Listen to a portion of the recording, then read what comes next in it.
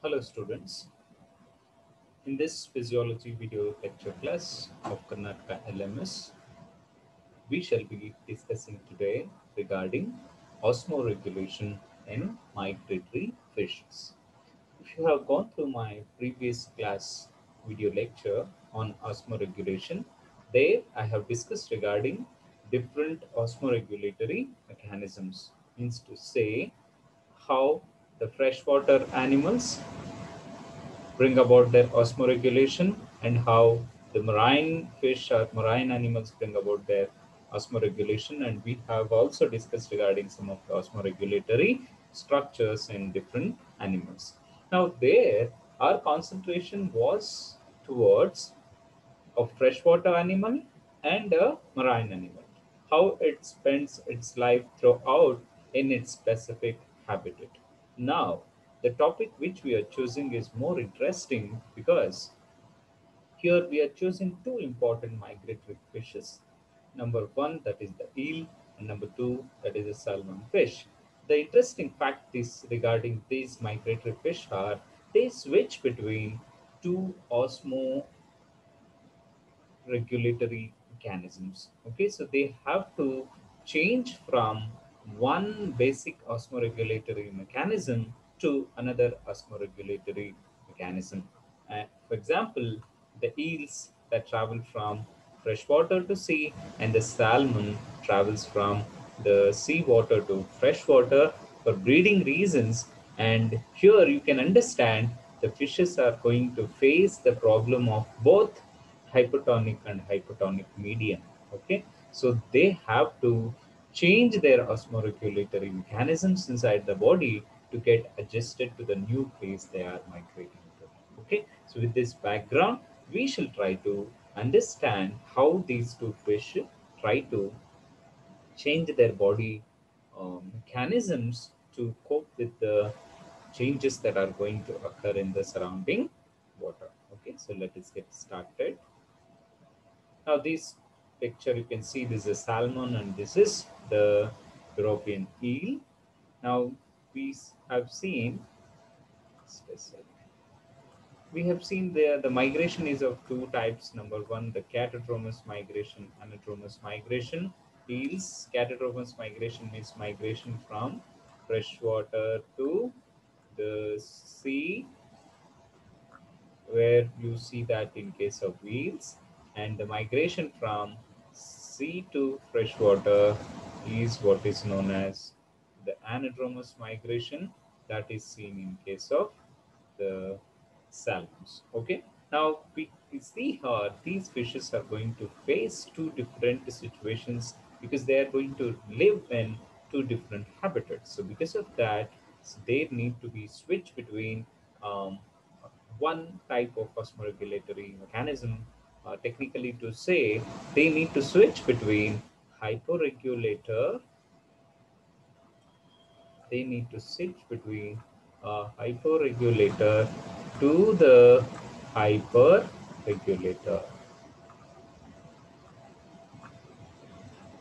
Okay, so this is the important, interesting thing about this fish. Now, how this switching is done between hyperregulation, let us see.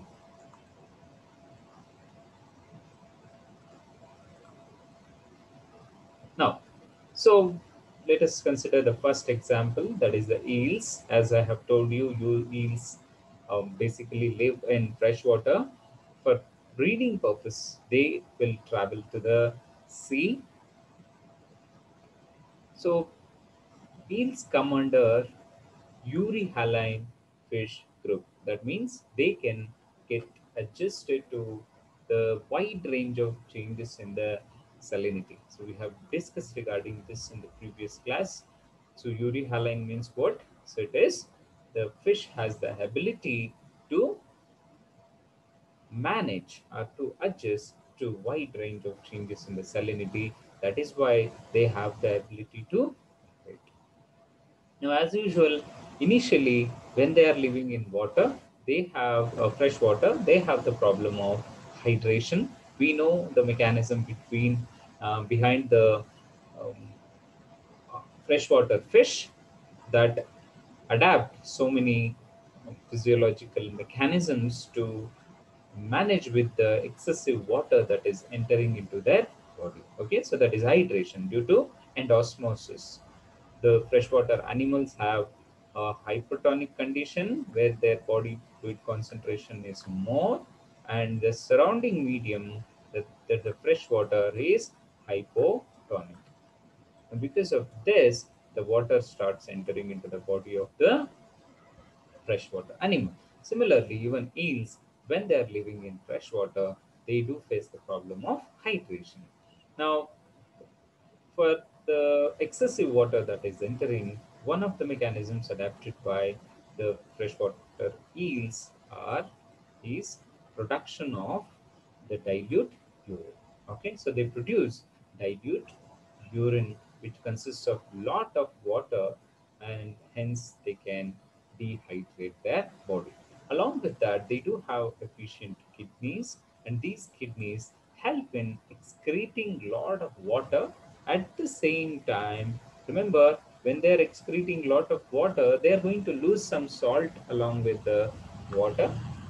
Now, if you see in the surrounding medium, the salt is not there. The salt cannot enter because they are hypotonic, and the salts that are going through the urine are reabsorbed efficiently by the kidneys. Okay, so kidneys perform two important roles. One is excreting the dilute urine, and the other one is the reabsorption of the essential salts.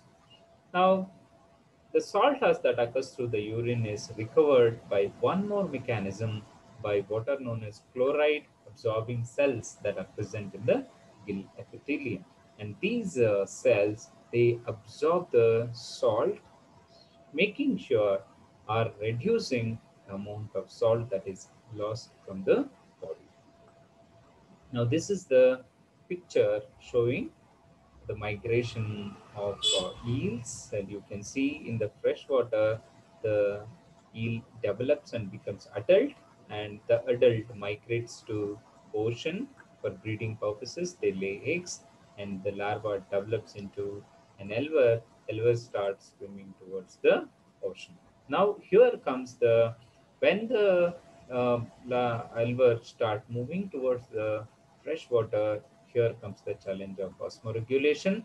And when the adult is moving towards the sea, here again comes the challenge of osmoregulation. In these two places, the animal has to behave as if it can get adjusted to both freshwater and marine water. And remember, this is not a sudden change that occurs in the body of the eel. Instead, they take time. They gradually move towards the, for example, if the adult eel is moving towards the ocean, they slowly move such that their body mechanisms can revert. Whatever mechanisms they have to get adjusted to the freshwater, they has to get reversed almost here when they are traveling towards the ocean. Now, gradually, when they are traveling towards the ocean, the mechanisms that were present in the freshwater, they will get reversed. For example, to say in the freshwater, the kidneys are excreting dilute urine. Now here they need to change it to producing concentrated urine. They need to eliminate lot of water here in the freshwater, but here they need to eliminate lot of salts from the body. So kidneys start functioning in a opposite direction, and even the chloride secreting cells, as we have seen in the previous slide, where in the freshwater they reabsorb the salts to prevent the salt loss, and in this case, when they are entering into the ocean, they need to excrete lot of salts from the body. Lot of excess salts that are entering into the body will be excreted by the chloride secreting cells. They behave in a manner to excrete salts in fresh water, and they reabsorb salts in fresh water. At the same time, they excrete salts when the eel is moving towards the ocean. Okay, so we shall see on that point wise. Now, see here, as I have told you, for breeding purpose, they travel to the ocean. So here comes the challenge of conserving water, because the eel body is the hypotonic and the ocean water is hypertonic.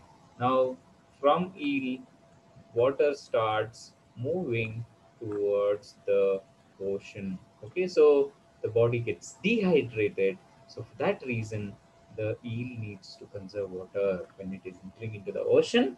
It needs to conserve water, and it has to maintain an hypertonic situation. So this is how it can avoid dehydration. It has to have hypertonic fluids inside the body compared to the surrounding medium.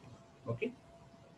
Now, when they are entering into the water, due to the hypertonic situation in the surroundings, lot of water is lost through gill membrane and also through urine. Now, to compensate this loss that is occurring when the eel is entering into the ocean, first behavior they do is they drink a lot of water. When the eel is there in fresh water, this behavior is not seen. This is important, students. Remember here, this is the point for which we had so much of introduction before. Now, what are the changes that the animal adapt to itself in order to manage with the new challenge that they are facing in the ocean water? First thing they are going to do is they drink a lot of water to compensate the dehydration that is occurring in their body. And not only that, the kidneys, which used to produce lot of dilute urine, they used to excrete a lot of water when the eel was in fresh water. Now it starts absorbing a lot of water. Okay, it produces concentrated urine. Another important of uh, physiological reversal inside the body of the eel. And another type of cells, chloride secreting cells that are present, they start excreting a lot of chloride ions and sodium ions.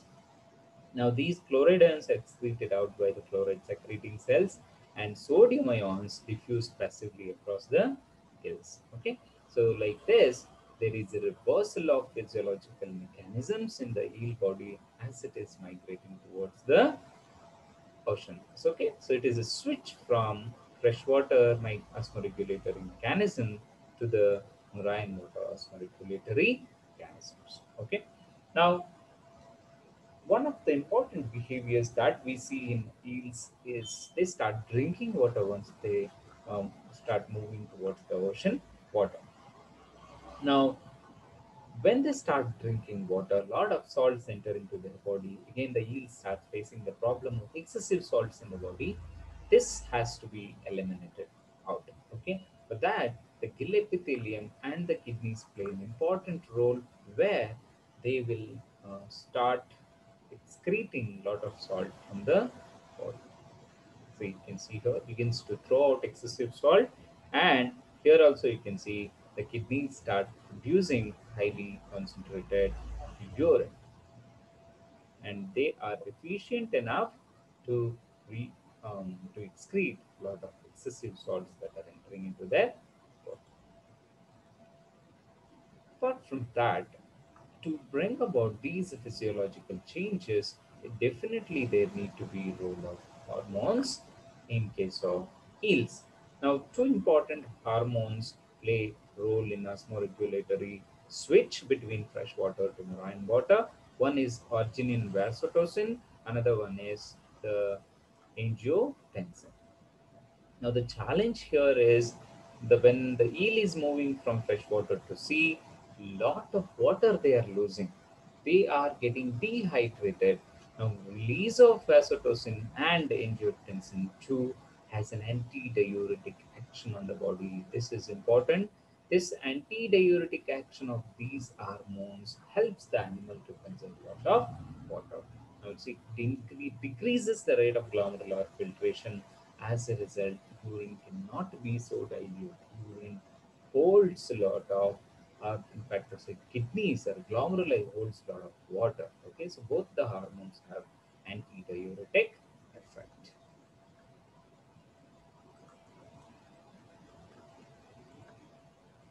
Now let us come to another fish, that is salmon. Now the previous fish that we have seen is migrating from freshwater to the ocean for breeding reason, and the elver moves to the fresh water from the ocean.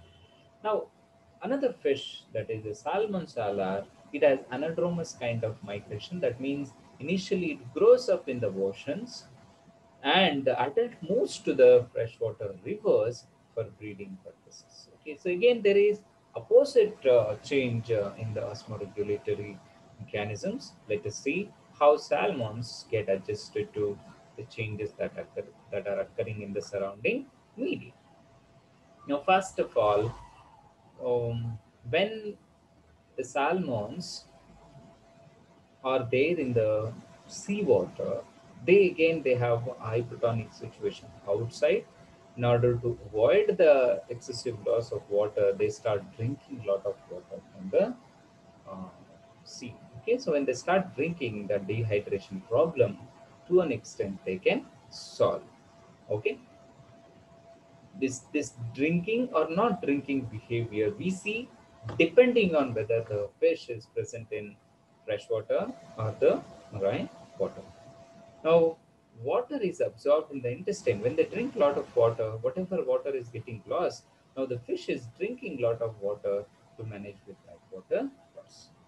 Now, the behavioral and physiological changes a salmon must make moving is not a sudden accomplishment. It is not a sudden change. It is today they are having freshwater mechanisms. Tomorrow they are going to have marine water mechanisms. It is not so. It is a very gradual process as the salmon is moving from ocean to freshwater.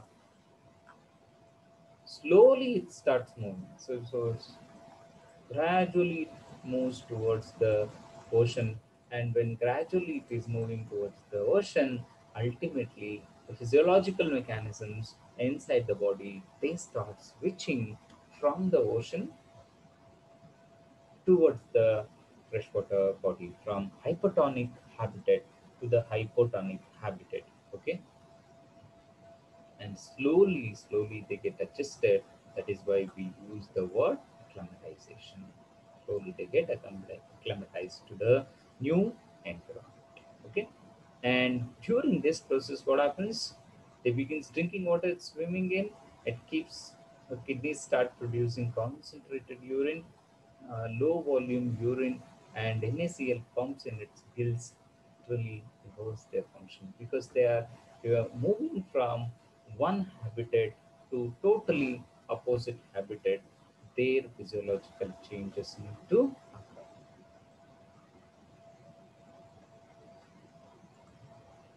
Now, this picture explains you regarding the life cycle of the salmon, and you see initially the adult salmons are seen in sea for 1 to 8 years. They grow, mature, and for breeding reason, they start moving towards the freshwater and the spar that is developed from the fries larva of the salmon start moving towards the ocean and reaches the place where the adult was present previously, and there they start eating and develop into adult. The same cycle continues.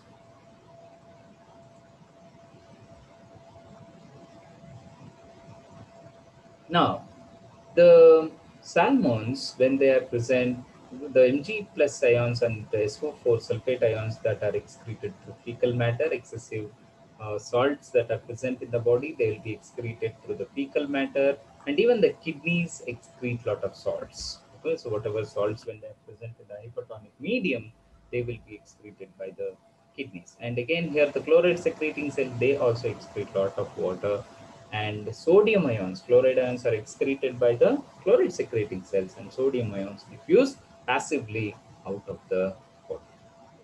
Now, this is the condition where the adult is living in ocean water. Ocean water, they are in the hypertonic medium where they're losing lot of water. At the same time, lot of salts are entering into their body, and to manage this, the fish started excreting highly concentrated urine, first thing. Second thing, The kidneys were very efficient in producing highly concentrated urine. It used to conserve a lot of water, and the magnesium ion, sulfate ion, sodium chloride, everything is excreted out of the body to maintain the osmoregulation in the marine water. Now, when this salmon moves to the fresh water for breeding purposes, first thing it stops feeding and drinking water. Water drinking behavior we have seen in the ocean, but here it stops drinking water. Exactly the mechanism that we are seeing here is opposite to the eel body. Okay, so what happened in the eel body is an exactly opposite mechanism that is occurring in the salmon. And apart from that, here when they're entering into the fresh water, the problem is going to be what? Then in the surrounding medium, it is hypotonic, excessive water is there, and because of that, lot of water tends to enter into the body. Now, one of the method is they may eat and drink. When they eat and drink, lot of water can enter into their body. So they stop feeding and drinking. That minimizes the water entering into the body, hydration problem, and the skin becomes impermeable to water entry due to presence of the cycloid scales. This is one mechanism. And because there is lot of dilute water in the surrounding medium, the body of the salmon is hypotonic here. It is having more salts than the surrounding medium. There is chances that it may lose lot of salts through urine. So for that reason, the kidneys efficiently reabsorb the salts, and they produce a very, very dilute urine here to avoid the problem of uh, hydration. They produce dilute urine, and the chloride secreting cells that were eliminating the lot of chloride ions in the ocean, they reverse their function and they start reabsorbing the chloride ions. They start reabsorbing the salt ions. This helps the salmon to manage the osmoregulatory change in their habitat. Okay. Now, the chloride ions that are present, they have to be actively reabsorbed because it is happening opposite to the concentration. So, because it is against the concentration gradient, it should be an active process. So, reabsorption of the chloride ions is an active process. Now, in summary, coming to the last slide, students, we have seen osmoregulation in migratory fish. Two examples we have considered, one from anadromous and one from catadromous. The anadromous migratory fish is the eel from freshwater to ocean,